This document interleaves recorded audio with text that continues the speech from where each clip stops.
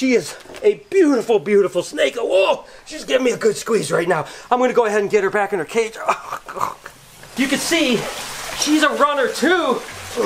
And trying to keep her in check is not easy at all. Watch yourself. Get that. Biggest guy. Oh, Eric. Oh, no.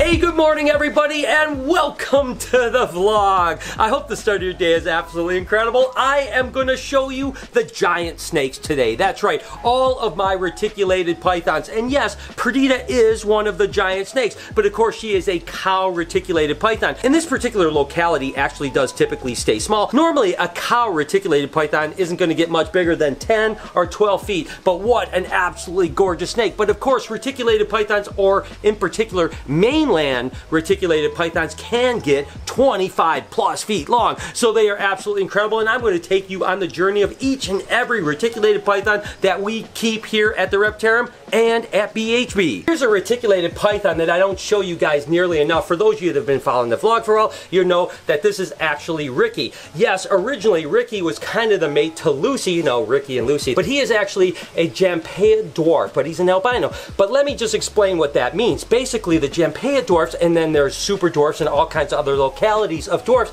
are actually island forms that stay much smaller than the mainland. But what a lot of people don't understand is they'll say, I have an albino dwarf reticulated python. But what happens is once you breed an albino mainland into a dwarf, obviously it isn't really a dwarf reticulated python anymore. It's only 50% dwarf reticulated python. So like with Ricky here, it's a little bigger than some of the Jampea animals. But granted, it's much smaller than the mainland animal. He's about 7 or 8 years old, and he is only about 10, maybe 11 foot long. And of course you get into super dwarfs, which are much smaller than even the Jampea dwarfs. They can sometimes max out at 6 or 7 foot. But again, once you breed them into a mainland, you're going to start getting that giant blood back into them, if that makes sense. So again, if you want a really small reticulated python, the real only small ones are ones that are either completely dwarf from dwarf localities, or one that has been bred back. So you can take an animal like Ricky here that's 50% Jampea, breed it back to a dwarf, and now it's 3/4 dwarf, which means it even gets smaller and smaller.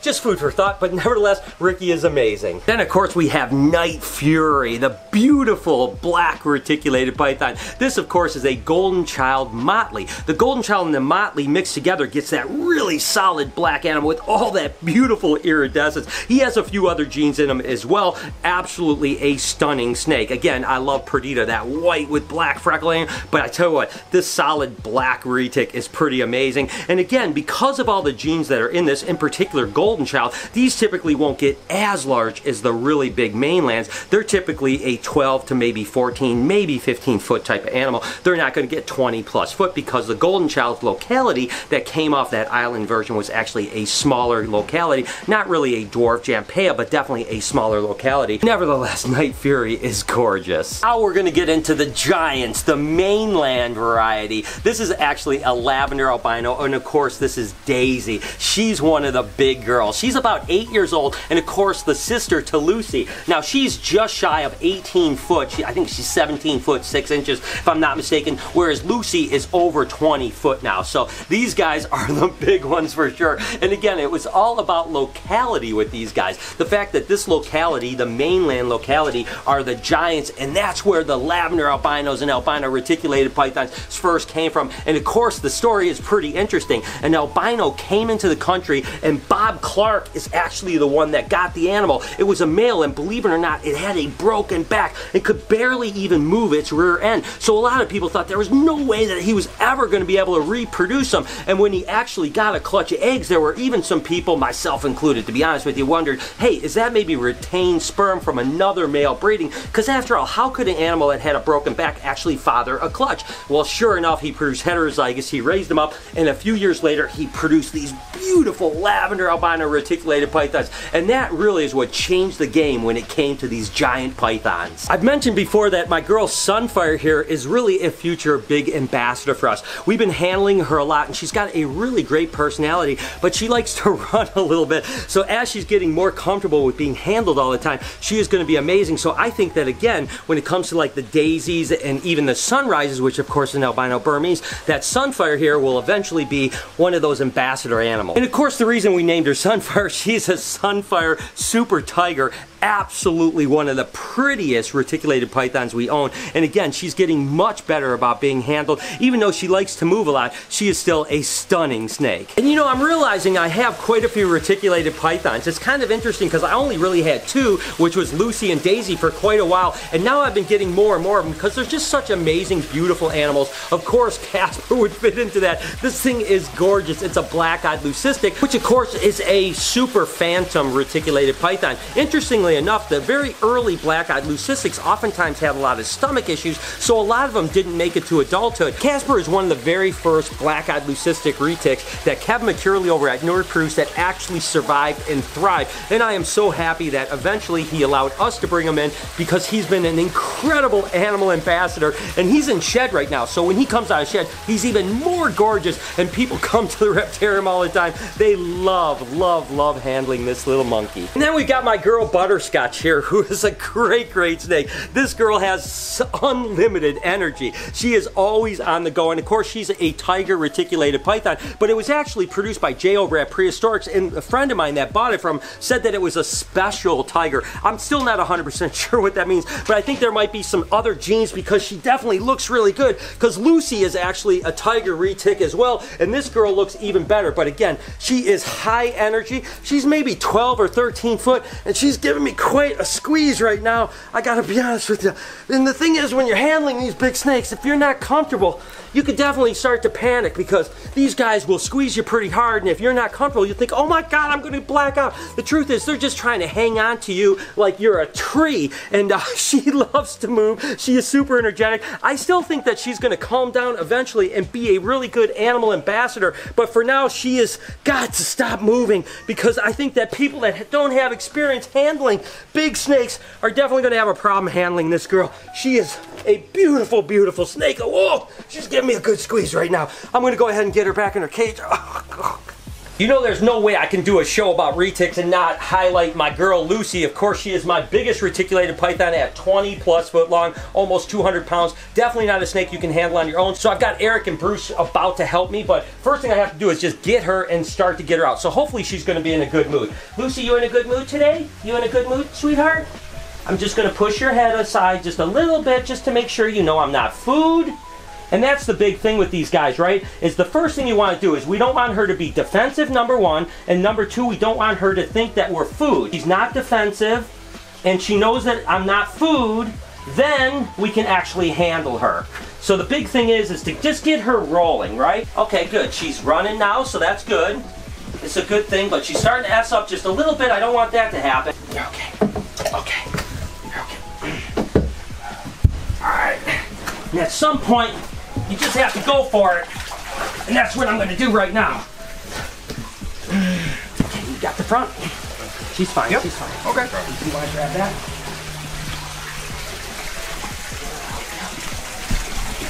Push it. Ooh, doggy, she has put on some weight. She is a big snake. She sure has. Got it right. Oh my God. All right, 2 tons. So you can see she's a runner too, and trying to keep her in check is not easy at all. Just keeping her going. Oh my gosh, this is a big snake, and she's been putting on a lot of size lately. Okay, yeah. Come on. Oh my goodness. It takes 3 of us to hold her, and it's still.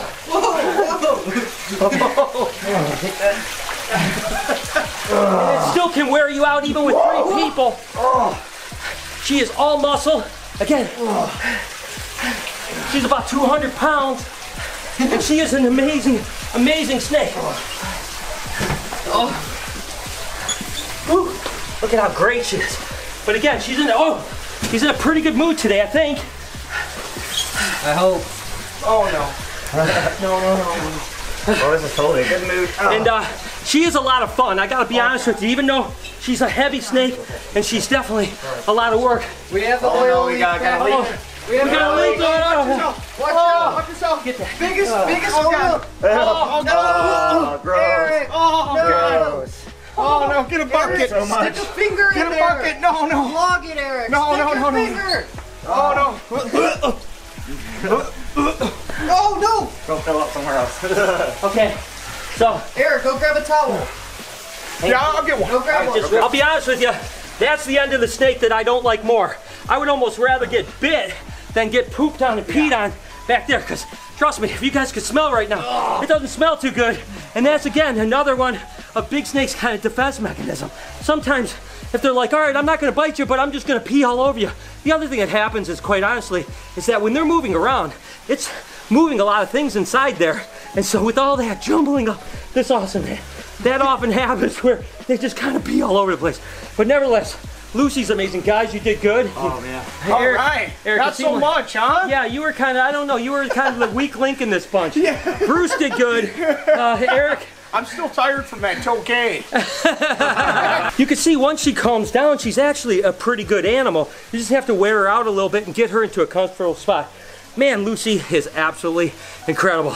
And if you want to own a retic, one day you might have to deal with something like this. A couple retics that I haven't shown in a while because they're over here in the dungeon at BHB, of course, is Kelsey's baby Titan.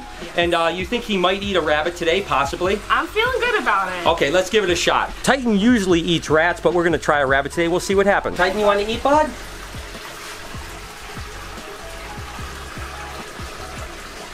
Oh, maybe not. No? He might not be interested. Oh. Okay, I have a feeling Titan is not gonna take a rabbit today, which is completely fine because he might be starting to get into breeding mode, which, by the way, Kelsey, next week we're gonna start putting Titan back in with Lucy. Awesome. So, Kelsey is the one that talked me into breeding him last year, so I figured it'd be really cool to do it again this year. And a few people asked me, are you gonna breed Lucy this year? Well, now you have the answer. Let's go ahead and see if Kronos eats. If Kronos doesn't eat, that's okay too, but let's go ahead and see if he will. And of course, Kronos is another titanium, so let's see if he wants to eat. He looks a little interested, but I'm not sure yet. Okay, so Kronos isn't gonna eat either. But again, male retics start shutting down when they start wanting to get into breeding mode. So regardless, there you go. Titan and Kronos, beautiful titanium retics. And of course, we were just talking about breeding Lucy and Titan together. This is one of the babies that we're holding back from Lucy and Titan. Of course, these are Citron tigers. Because titanium is the super version of Citron, these guys are absolutely wonderful, beautiful animals. And I tell you what, I love reticulated pythons. And that basically sums up what we've got going on here at BHB and the Reptarium with reticulated pythons, but we are certainly gonna get more. On my wish list would be a pied reticulated python, and there's a couple other retics that I'm really looking at thinking, wow, I wouldn't mind adding them. So we are definitely have a growing colony of reticulated pythons. They are amazing animals, and if you ever want to work with giant snakes, or for that matter, if you want to get super dwarfs that don't get that big, reticulated pythons are super intelligent, super amazing animals, and we absolutely love them to death. And there you go, guys, our huge snakes. I hope that you guys liked it. A bunch of people had made a comment saying, yes, do a showcase on just your reticulated pythons. So I hope that you enjoyed this vlog. I am going to go ahead and end the vlog here and wish you an amazing day, evening, whenever you happen to be watching. As always, your guys' support means the world to me, and I truly, truly, truly mean that. I do love you guys. Do me a couple favors before we get out of here. Can you smash that like button if you like the video? Can you turn those post notifications on so you know when I upload a video? Make a comment down below, because just like this video, I read your comments, and if you want me to do something, I will. Be kind to someone, and I promise I will see you guys tomorrow.